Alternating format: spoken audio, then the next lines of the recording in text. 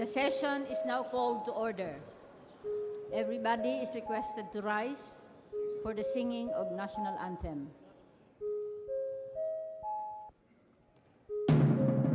Bayang magiliw, pelas ang silanganan, alam ng puso, sa titik mo'y buhay.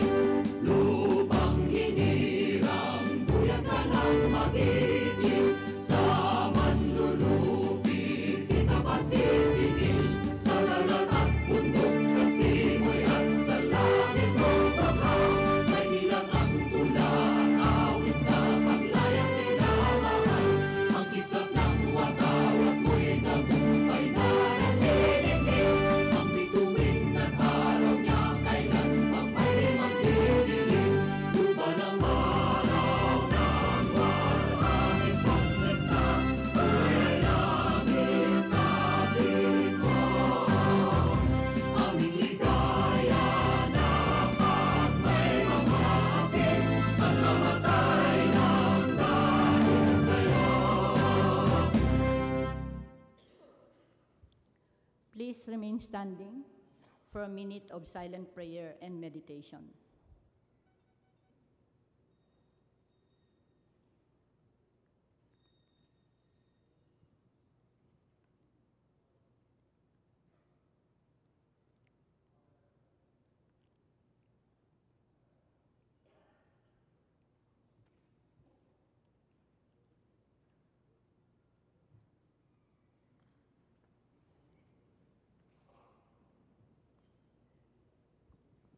Majority Leader.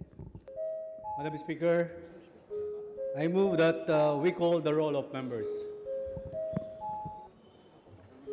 Is there any objection? The chair hears none. The Secretary General is directed to call the roll of members. Roll call of members. Honorable Representatives Abaya, Abayon, Abellanosa, Abu, Abueg, Acharon, Akop, Acosta, Acosta Alba, Adiong, Adbincula, Agaraw, Agabaw, Aglipay Villar, Albano, Alcala, Alejano, Almario, Almonte, Alonte, Alvarez Franz, Alvarez Mercedes, Alvarez Pantaleon, Amante, Amatong, Andaya, Angara Castillo, Antonino, Antonio, Aquino Magsaysay, Aragones, Arbison, Arcillas, Arenas, Atienza, Aumentado, Bagao, Bagatsing, Bagilat,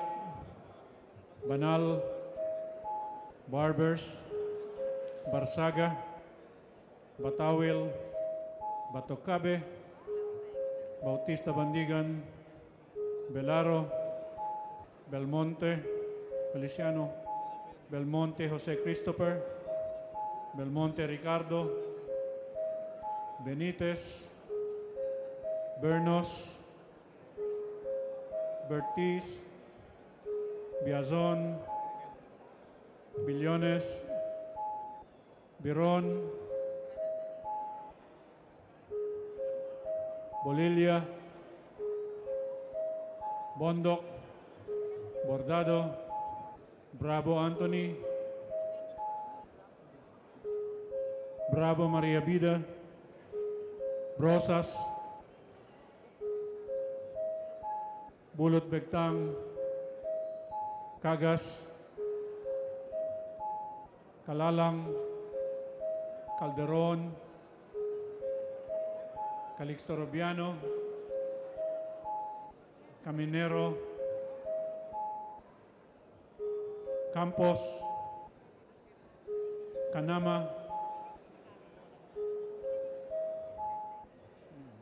Cari, Casilao, Castelo,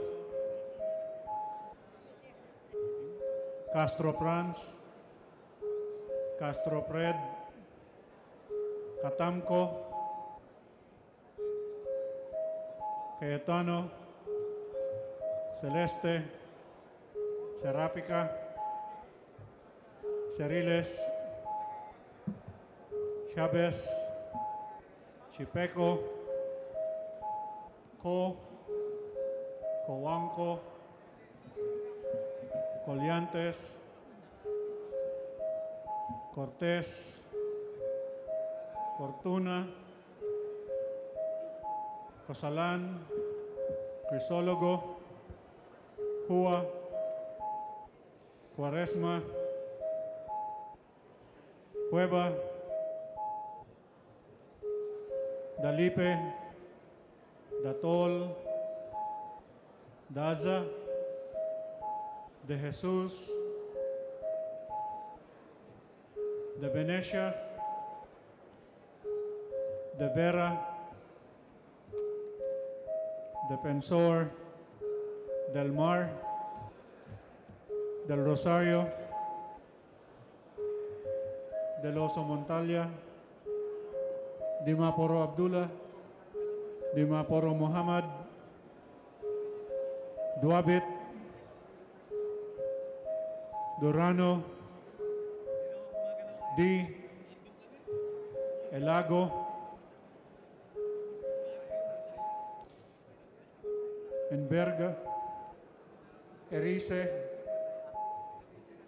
Erigel, Ermita Buhain, Escudero, Espina, Espino, Estrella, Eusebio, Ebardone, Fariñas,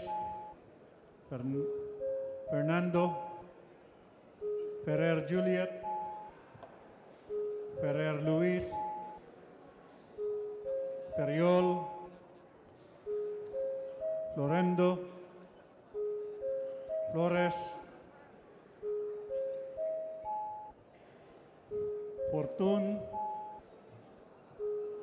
Fortuno, Fuentebella,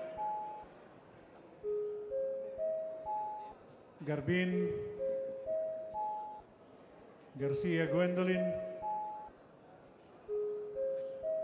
Garcia Jose, Garcia Albano, Garin Oscar, Garin Sharon, Gasataya, Gachalian, Heron, Go Ana Cristina, Go Mark, Gomez, Gonzaga, Gonzales Alexandria, Gonzales Aurelio Dong, Gonzales Fernando, Goriceta, Gullias, Hernandez, Herrera D, Hopper, Alushos, Javier, Ko, Konghun, Labad-Labad, Lacson, Lagman,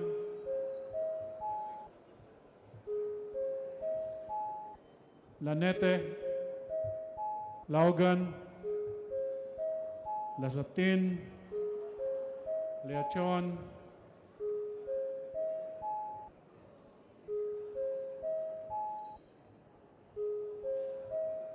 Lee, Lim Kaishong, Lobregat, Lopez Benhar, Lopez Carlo, Lopez Manuel, Loyola, Macapagal Arroyo, Maceda, Madrona, Malapitan, Manalo, Mangawang, Mangodadato Suharto, Mangodadato Sahid, Marcoleta, Marcos, Marino, Marquez,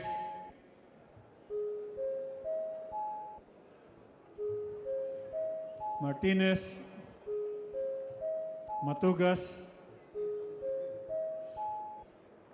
Miliana, Mending, Mendoza, Mercado, Mirasol, Montoro, Nava, Nieto, Noel, Nograles Jericho, Nograles Carlo,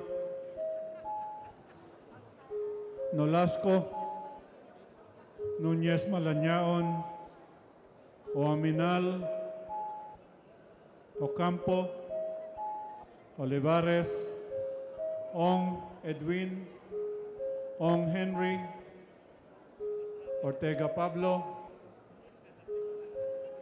Ortega Bininola, Pacquiao,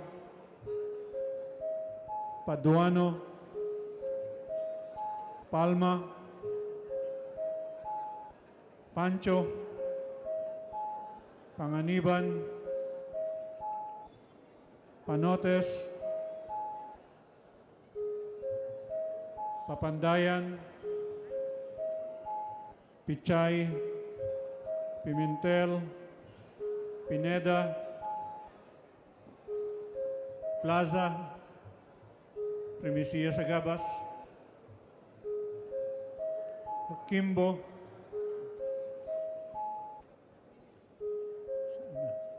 Radaza, Ramirez Sato, Ramos, Relampagos, Rebilia, Roa Puno, Robes, Rocamora, Rodriguez Isidro, Rodriguez Maximo, Roman, Romero, Romualdez, Romualdo, Roque, Sakdalan, Sagarbaria, Sahali, Salceda,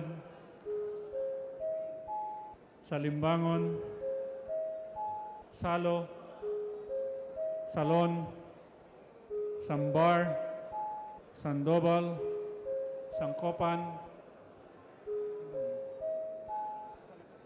Santos Recto, Sarmiento Cesar, Sarmiento Edgar Meri, Sabeliano, Sema, Xiao, Silverio, Singson, Swansing Estrelita, Swansing Horacio, Suarez, si Alvarado, Tambunting, Tan Angelina, Tan Milagrosa, Tan Sherny, Tejada, Tebes, Tiangco, Ting,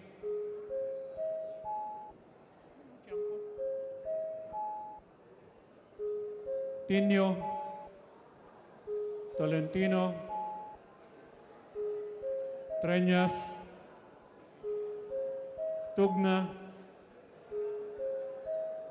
Tupas, T, Umali, Unabia, Ungab, Unico, Uy Juliet, Uy Rolando, Uy Barreta, Vargas, Vargas Alfonso, Velarde, Velasco, Velasco Catera,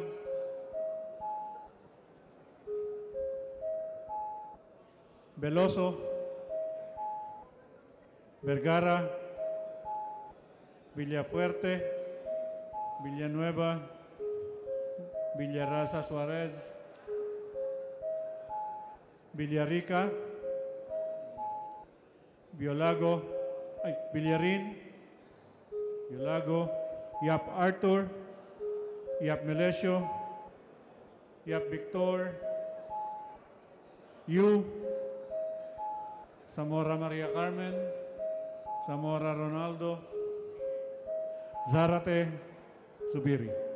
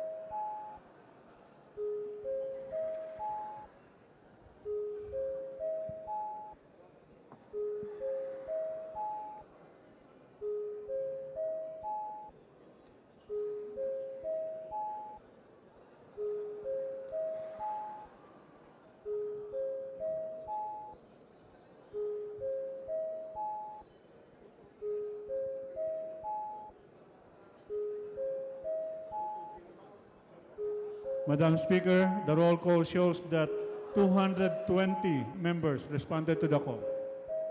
With 220 members responding to the call, the chair declares the presence of a quorum. Majority Leader, Madam Speaker, I move for the approval of Journal Number 59 dated February 6, 2018. So moved, Madam Speaker. is there any objection? The chair hears none. Journal Number 59 dated February 6, 2018 is hereby approved. Majority Leader, Madam Speaker, I move that we now proceed with the reference of business and request that the Secretary General be directed to read the titles of the bills and resolutions on first reading as well as communications and committee reports. So move, Madam Speaker. is there any objection? The chair hears none. The Secretary General is directed to read the titles of the bills and resolutions on first reading, as well as communications and committee reports for referral to the appropriate committees. Reference of business, bills on first reading. House Bill 7112, declaring February 4 every year araw ng pagkadakila ng mga Pilipino nagbuwis ng buhay noong digmaang Pilipino-Amerikano, Representatives De Jesus and Brosas. To the Committee on Revision of Laws, House Bill 7113, requiring owners of motor vehicles, repair and service centers to register business with the LTO, Representative Sandoval. to the Committee on Transportation, House Bill 7114, establishing the PUP Santa Rosa branch, Representative Arcillas. to the Committee on Higher and Technical Education, Resolutions, House Solution 1640, expressing the profound condolences of the House to the families of PO3 Carlos Bogcaig and PO2 Francel Kitoyan, Representatives Bernos and De Vera. To the Committee on Rules. House Resolution 1641, expressing profound condolences of the House on the demise of Philippine theater, film, and TV actor Mr. Spanky Manican, Representative Olivares. To the Committee on Rules. House Resolution 1642, congratulating and commending Ms. Catarina Rodriguez, Representative Olivares. To the Committee on Rules. House Resolution 1643, expressing profound condolences of the House on the demise of Mr. Jose Pitoy Moreno Jr., Representative Olivares. To the Committee on Rules. House Resolution 1644, direct the Committee on Natural Resources to investigate the negative impacts of the mining operations of the Zambales Diversified Metals Corporation, Representative Villarin. To the Committee on Rules. House Resolution 1646, congratulating Jerwin Angcajas, Representative Castelo. To the Committee on Games and Amusements. House Resolution 1647, calling to investigate by the appropriate House Committee on the procurement of Smartmatic vote counting machines, Representative Suarez, Abayon, De Vera, Chen, and several others. To the Committee on Rules. House Resolution 1648, direct the appropriate House Committee to investigate the true state of our country's rice supply, Representative Alejano. To the Committee on Rules. Committee report, report number 599, House Bill number 7134. To the Committee on Rules. Majority Leader. Madam Speaker, before we proceed with the business for the day, we'd like to acknowledge the guests of the Honorable Estrelita Swansing,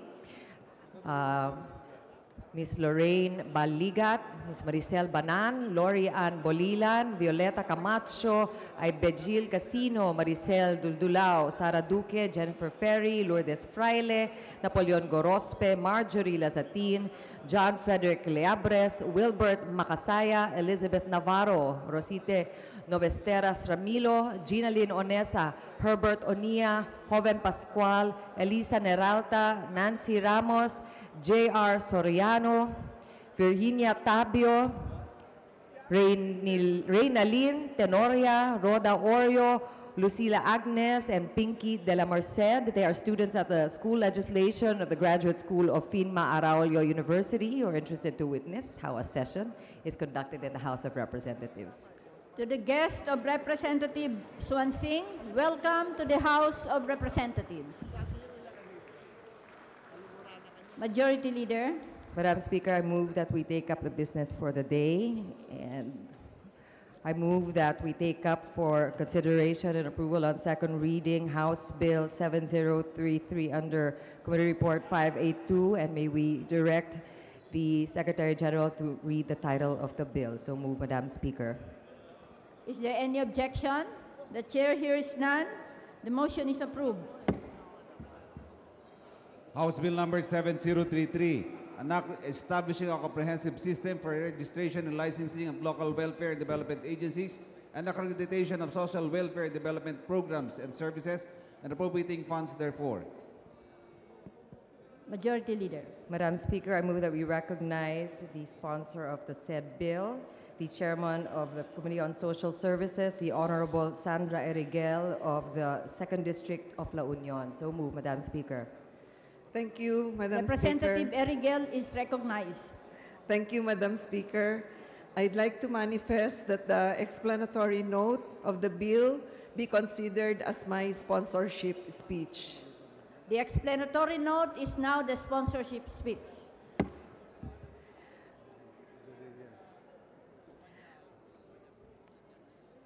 Majority Leader. Madam Speaker, I move that we recognize the Honorable Anthony Bravo of Party List Co-op NATCO, who is one of the sponsors of the said bill. So move, Madam Speaker. Representative Bravo is recognized. Thank you, Madam Speaker. Good afternoon, distinguished colleague.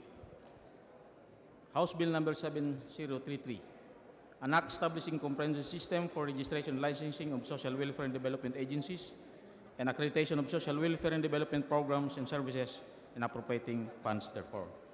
Madam Speaker, distinguished colleague, it is my honor and privilege to sponsor House Bill number 7033 under Committee Report number 582, entitled as aforementioned. Social welfare and development agencies plays an important role in sustainable national development. They deal with the marginalized and vulnerable groups like persons with disabilities, out-of-school youth, women, abandoned children, indigenous people, and victims of natural and human-induced calamities. In time of crisis, social welfare and development agencies, both public and private, provide basic social services and specialized interventions to the beneficiaries to uplift their condition. We have thousands of the SWADAs, government agencies, non-government organizations, faith-based organizations, and the private organizations who engage in a wide range of social welfare and development activities. For non-government organizations alone, it is estimated that we have 60,000 in the country. On one hand, it is a good thing that there is a steady flow of resources and services for the intended beneficiaries. On the other hand, there are also scrupulous groups who hide under the disguise of non-profit organizations doing social and development work, but only after funding and tax privileges. It is for this reason that we now recognize the importance of professionalizing the social welfare development agencies to strengthen the efficiency and effectivity of social service programs. Hence, this bill seeks to establish a comprehensive system for registration and licensing of social welfare and development agencies and accreditation of social welfare and development programs and services. We don't want our kababayans who are already victims of disasters and circumstances to gain full victims to certain groups. Further, the various natural disasters we Filipinos faced in the past have brought us so many learnings. The Yolanda Super Typhoon, for example, has left the country in pieces, with thousands of our kababayans dead and devastated. Billions of pesos of aid came in, but the provision of services to the affected families came rather slow at a time that a coordinated and swift relief and rehabilitation programs were needed badly. We blame the Department of Social Welfare and Development for the lapses and the slow flow of social services to the victims and their displaced families. I guess the lack of an efficient system, together with some limitation in policies, has contributed to such.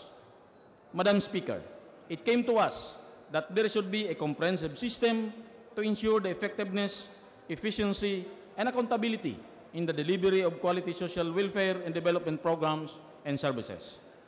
This proposed legislation will reinforce the regulatory functions of the SWD over agencies and organizations engaged in social welfare and development activities, whether public or private.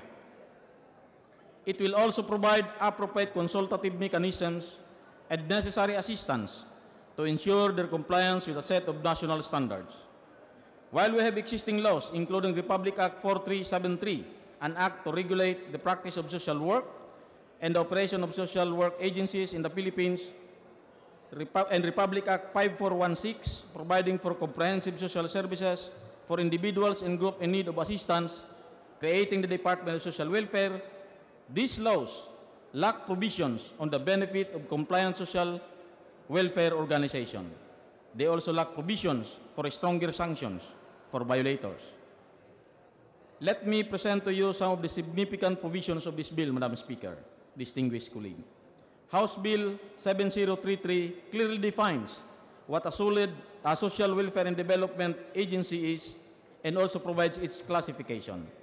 It also stipulates the requirement for registration and licensing of social welfare development agency and accreditation of social welfare and development programs and services. The DSWD will be given regulatory power and functions, will be authorized to register and license social welfare development agency and monitor and evaluate social welfare development agencies. This bill also provides for the grounds of suspension, revocation of license, or closure of erring social welfare development agencies. It also contains penal provision who are operating without license. And lastly, Madam Speaker, distinguished colleague, this bill also grants benefits and privileges to registered social work,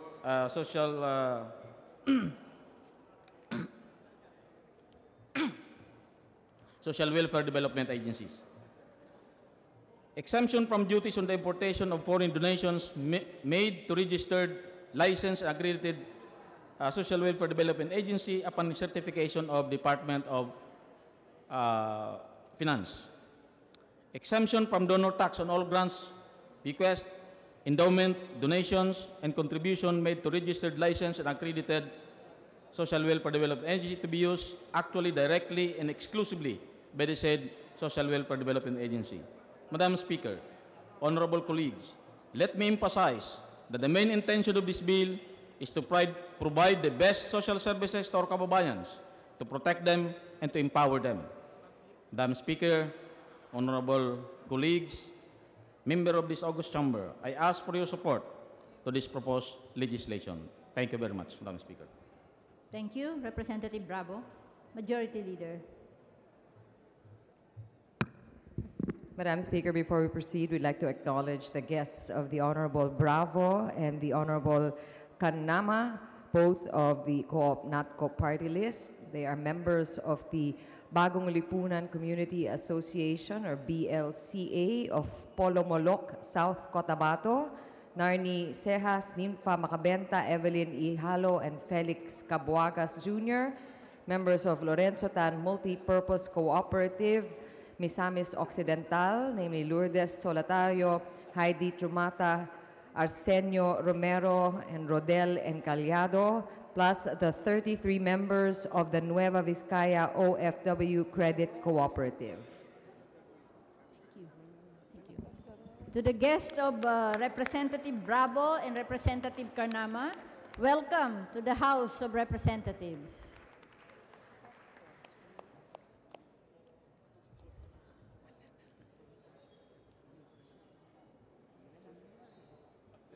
Majority Leader. Madam Speaker, I move that we open the period of interpellation.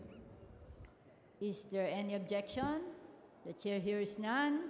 Period of interpellation is opened. Madam Speaker, there being no interpellators, I move that we close the period of interpellation. So move, Madam Speaker. Is there any objection? The chair hears none. Period of interpellation is hereby closed. Madam Speaker, I move that we open the period of amendments. Is there any objection? The chair hears none. The period of amendment is open. Madam Speaker, there being no individual amendments, I move that we close the period of individual amendments. So move, Madam Speaker.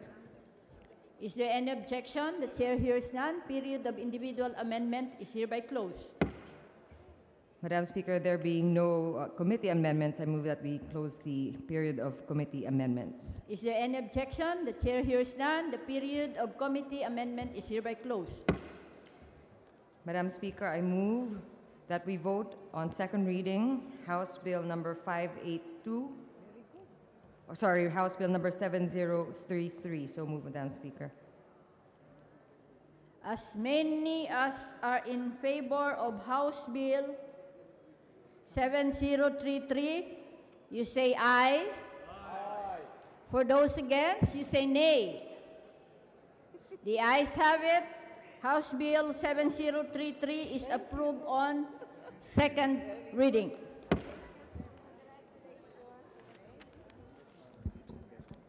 Majority Leader.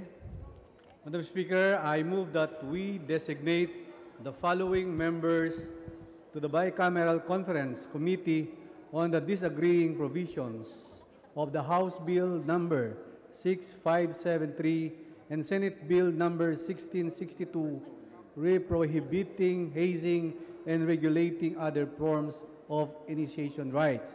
Number 1, Representative Reynaldo Umali, Representative Vicente Veloso, Representative Strike Revilla, Representative Bernadette Herrera D., and Representative Alfredo Garbin Jr. So move, Madam Speaker. Is there any objection?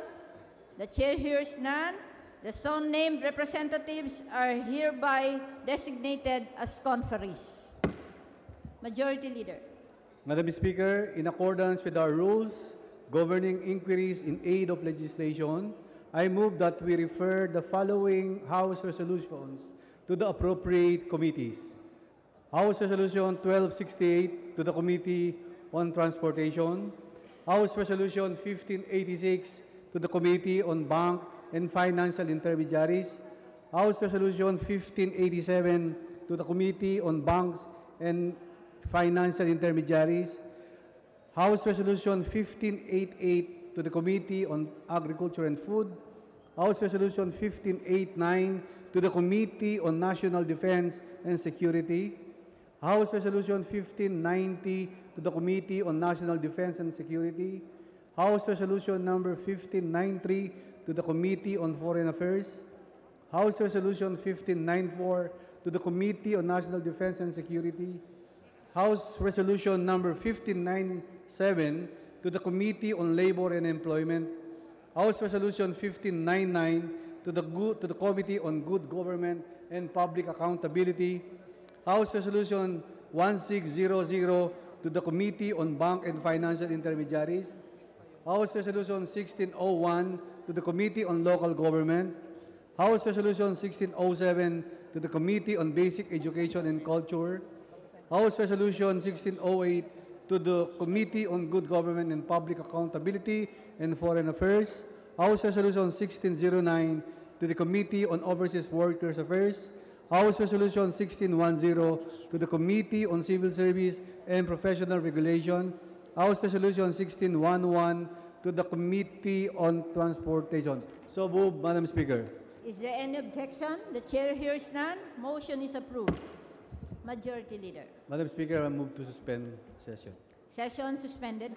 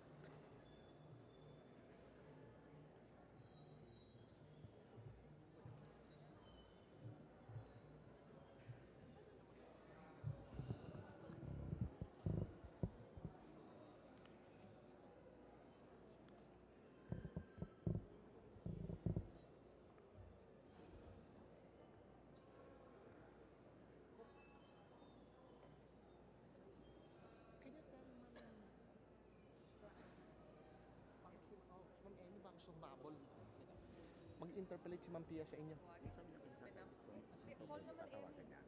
Hindi, ito lang, mag-interpolate ka sa inyo.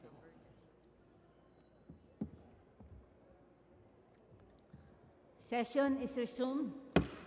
Madam Speaker, to give way to the interpellation of our colleague, the Honorable Deputy Speaker Pia Cayetano, who was busy at the hearing earlier, I move that we reconsider the approval on second reading of Committee Report 582 on House Bill 7033. So move, Madam Speaker.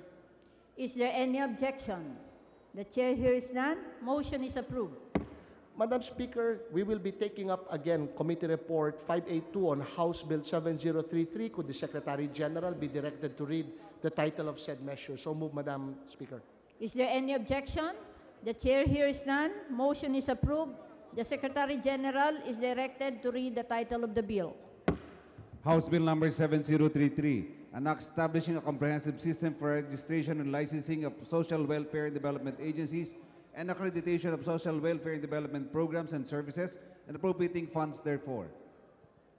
Majority Leader. Madam Speaker, I move that we reopen the period of sponsorship and interpellation on Committee Report 582 on House Bill 7033. So move, Madam Speaker. Is there any objection?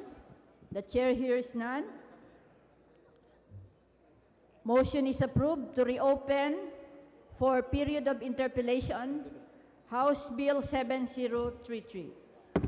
Madam Speaker, for their defense of the measure, I move that we recognize the Honorable Chairperson of the Committee on Social Services, the Honorable Sandra Erigel. So move, Madam Speaker.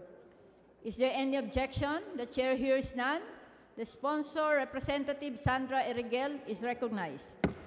Madam Speaker, for her interpellation of the Honorable Sponsor, I move that we recognize our Honorable Deputy Speaker, the Honorable Pia Cayetano. So move, Madam Speaker. Deputy Speaker Pia Cayetano is recognized. Thank you, Madam Speaker. First of all, I'd like to apologize for the inconvenience of having to reopen. But just for the record, my name was listed as an interpellator, and I had spoken to the chair and to the distinguished sponsor yesterday that I have some concerns, which I was also open to discussing before the session.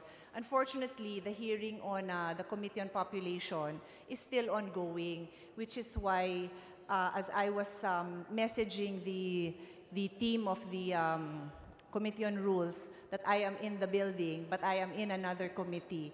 Apparently, they were already taking it up. So I apologize, but I also need everyone to know that I was ready. I was just in another hearing. So on that note, as I said, I was willing to discuss this with the sponsors earlier so that we could clarify some issues. But be that as it may, I do want to put on record my major concern. But before I do that, I just have one very general question. What is the primary objective of the bill? Is it to encourage more people to get involved in social welfare programs? Or is it to police and regulate the existing ones, and in that manner to weed out non-compliance or bogus organization? Which of the two or both? Just so that I know which direction this bill is heading.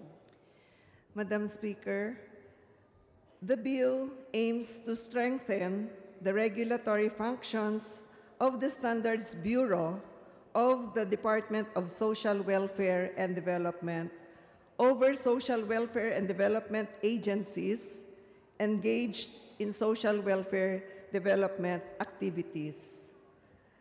So it could be both, Madam Speaker. Okay, because, so the answer is both, but in a way you highlighted regulating social welfare and development agencies. I happen to have personal experience and knowledge dealing with such social welfare development agencies, particularly in the caring of children. These are those with licenses to foster care and to place children for adoption. And the problem that we actually have is that it's not with the agencies.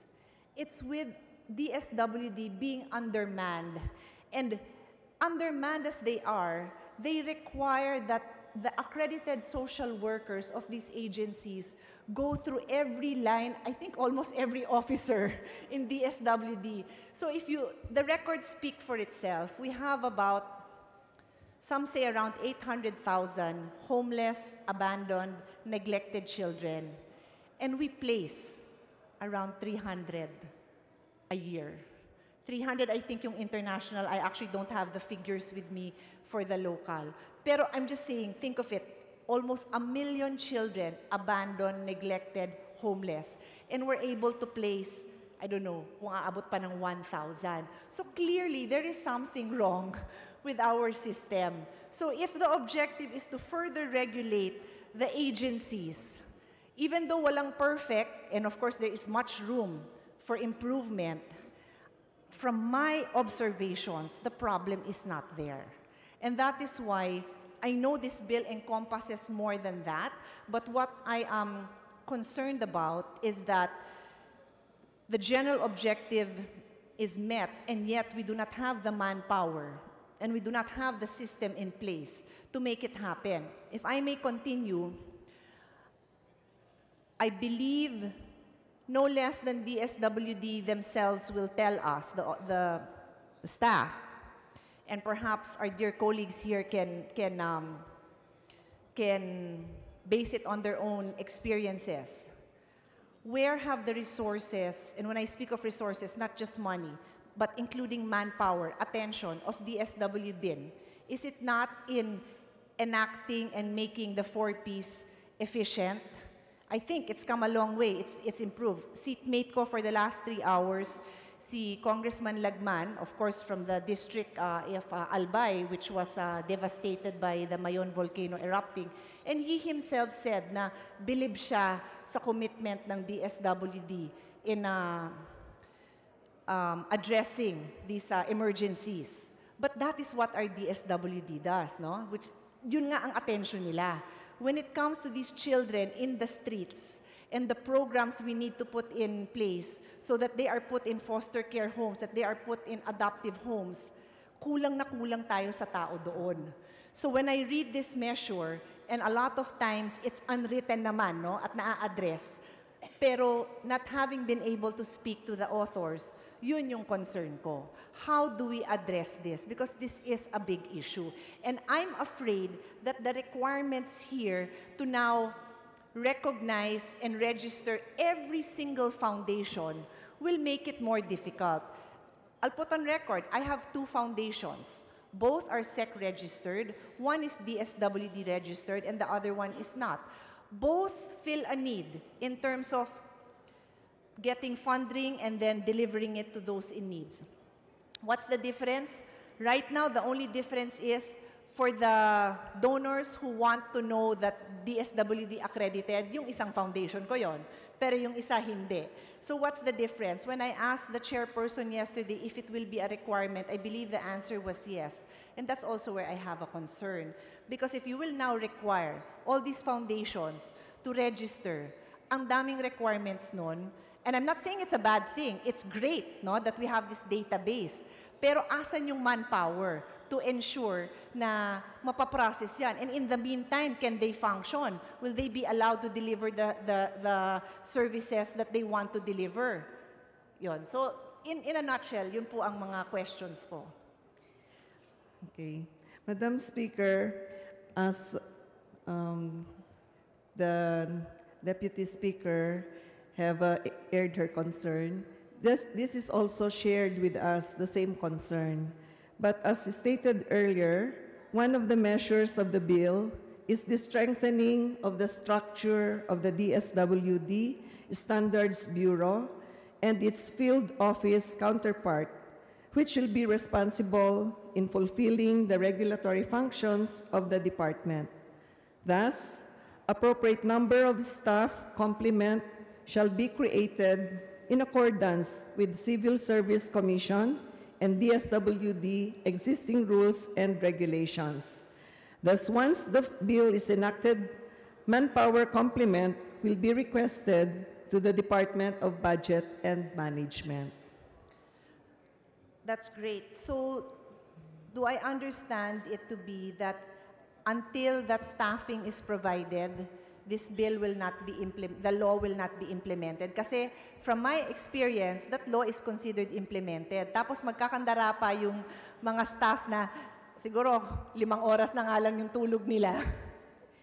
Gagawin pa nating 3 oras kasi they now have additional responsibilities. Again, I'll put on record, 4 years ago, in the term of the last president pa, I requested already for the plantilla to be increased and I improved, added, and didn't happen.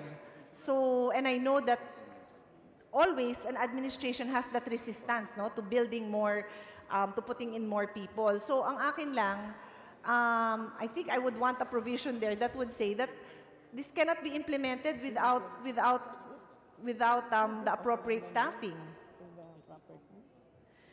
Yes, Madam Speaker, we can include it as an amendment to the bill at the proper time. Thank you. And then, for the record then, is it correct? Did I understand correctly that this will now be a requirement? In other words, this bill provides benefits to organizations who wants to be recognized. Like they will have a donee status in DOF. I understand that because malaking bagay yun na hindi ka matatax yung mga donations mo.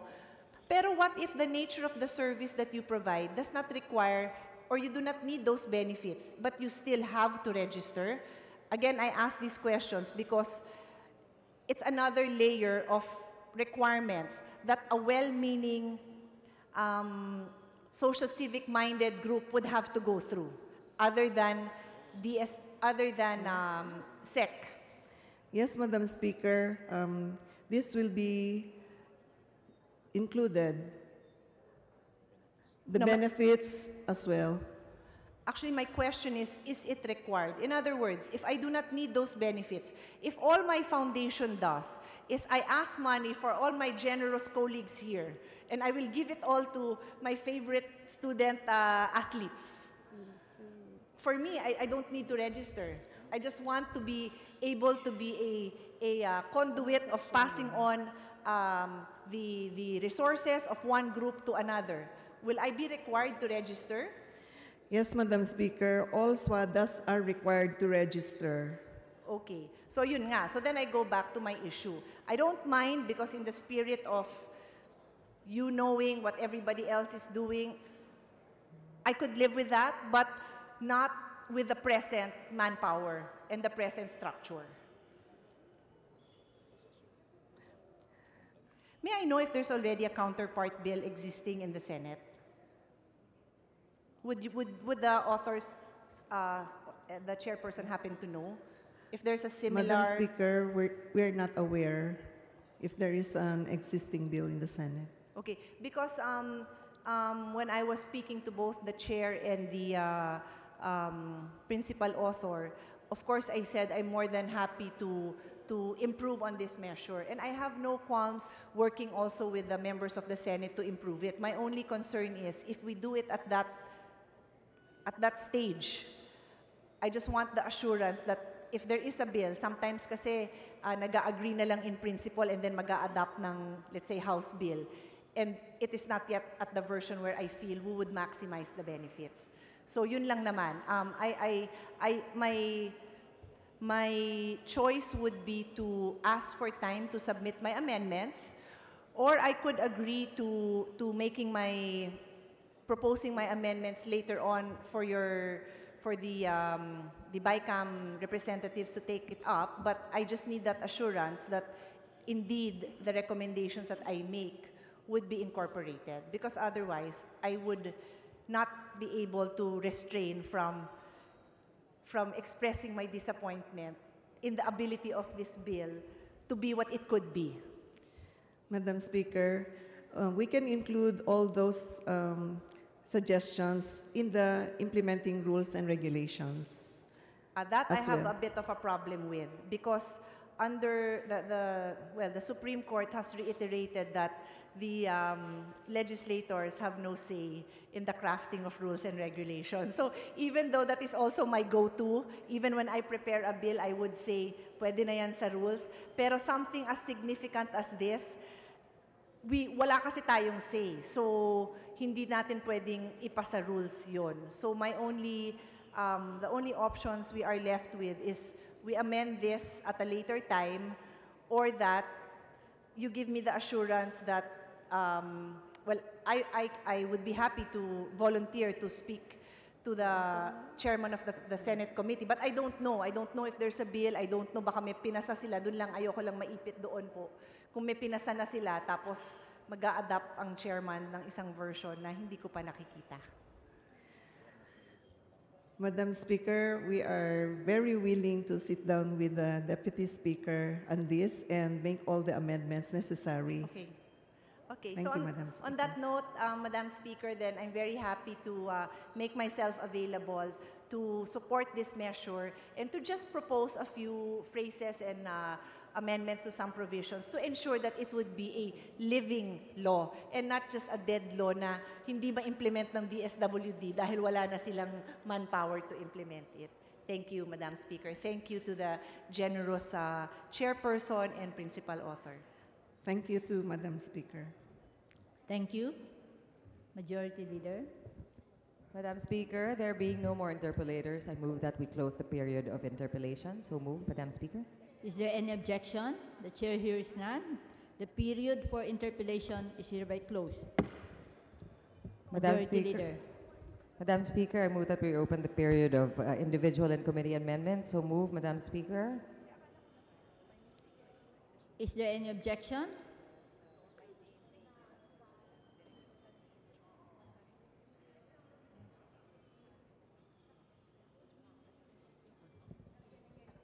Madam Majority Speaker, Leader. motion to suspend. Session suspended.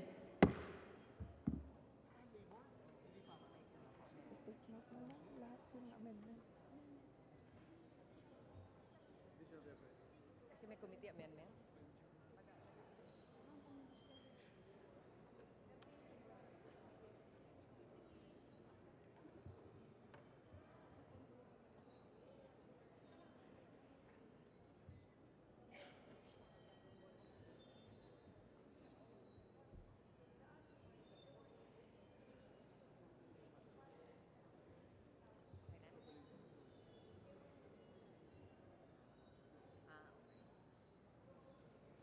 Yes.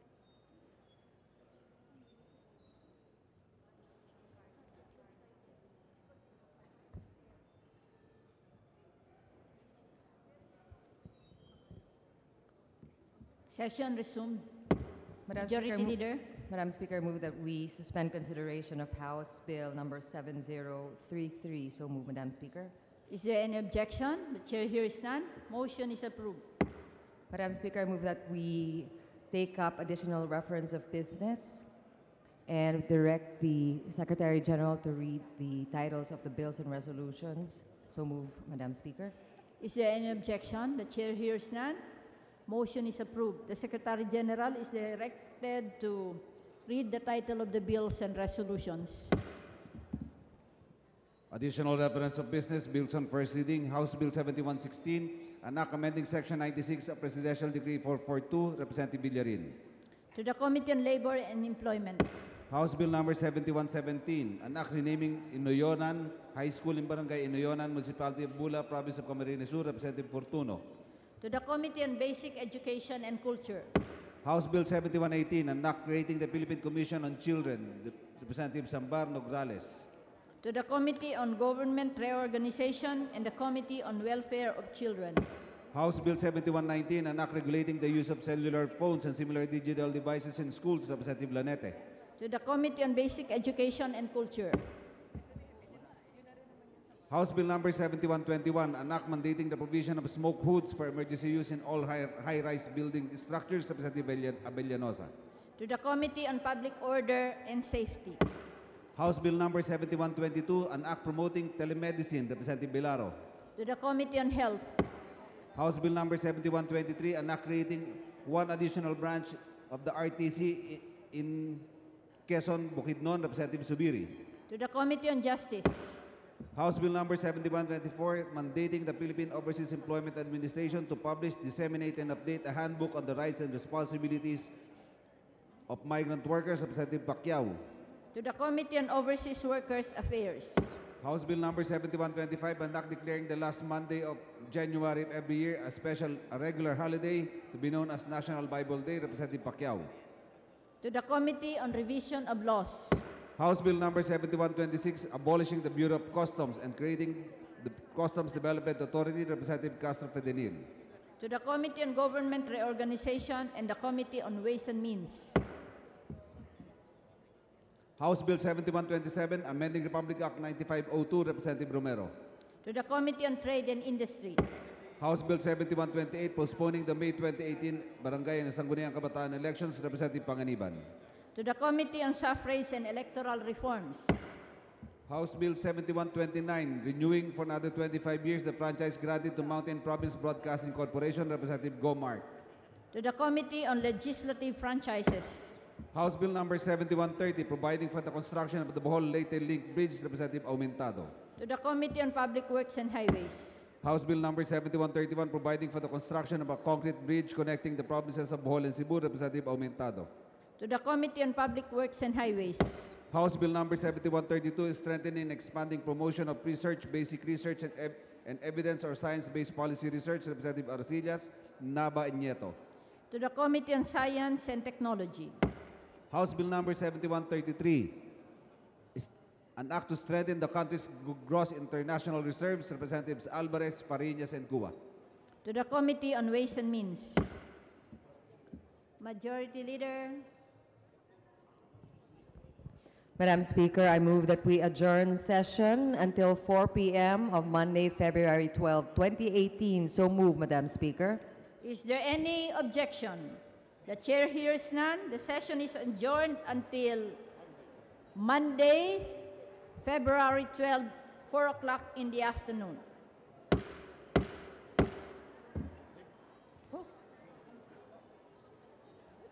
Thank you. Always salamat.